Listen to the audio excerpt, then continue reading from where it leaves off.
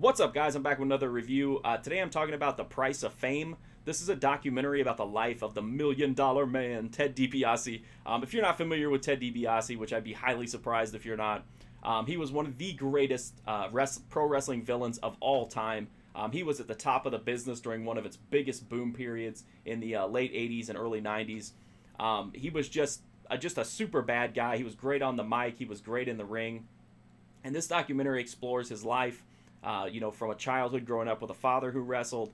He wanted to emulate his father, so he went into wrestling.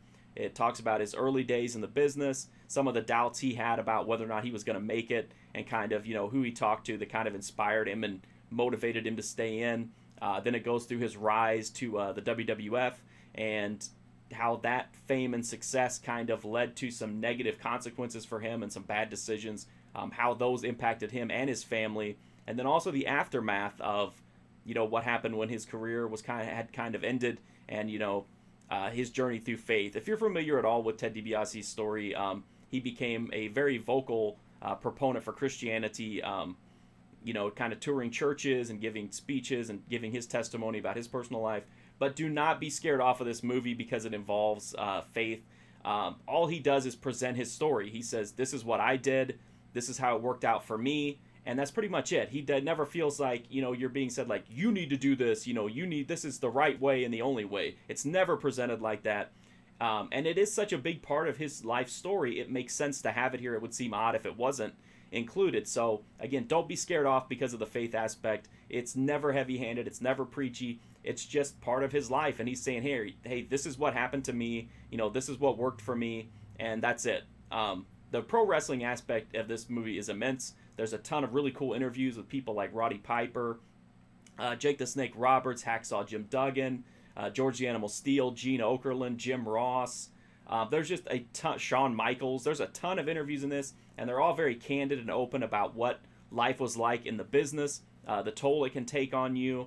And it was just interesting because it's giving us a perspective into one of the boom periods of a very interesting, colorful business, and we're getting these first-hand accounts from the people who lived it, which a lot of times, whenever we hear from famous people, we don't always get, the unvarnished truth about what was going on. In this movie, you definitely do. So even if you're not a big pro wrestling fan, but you're just a fan of documentaries or, real-life stories, this is a great chance to get a look inside of a very interesting time period in a very interesting business. So I think this appeals to people who are interested in the faith aspect, people who are interested in the pro wrestling aspect, and just people who like documentaries and interesting real life stories. Ted DiBiase is obviously a very interesting guy, and to see his story play out here was just a lot of fun. I definitely feel like a lot of people will probably pass on this because it does involve some Christian themes. But again, don't make that mistake. You're going to miss out on a really solid, really cool movie because of that. Because, like I said, it never feels preachy and it never feels heavy-handed. I highly recommend The Price of Fame.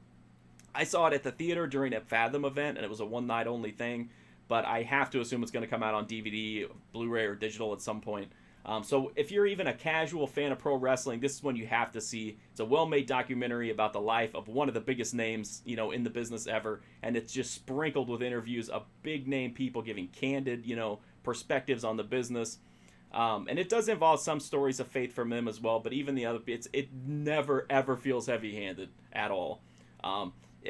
As well as if you're just a fan of documentaries or you like kind of inspiring faith-based stories, you should check it out as well. I think this appeals to a lot of people, and I hope it's able to find its audiences within each of those groups. I highly recommend The Price of Fame, but I grew up in that era, so maybe I'm a little bit biased, but I really had fun with it, and I thought it was really cool.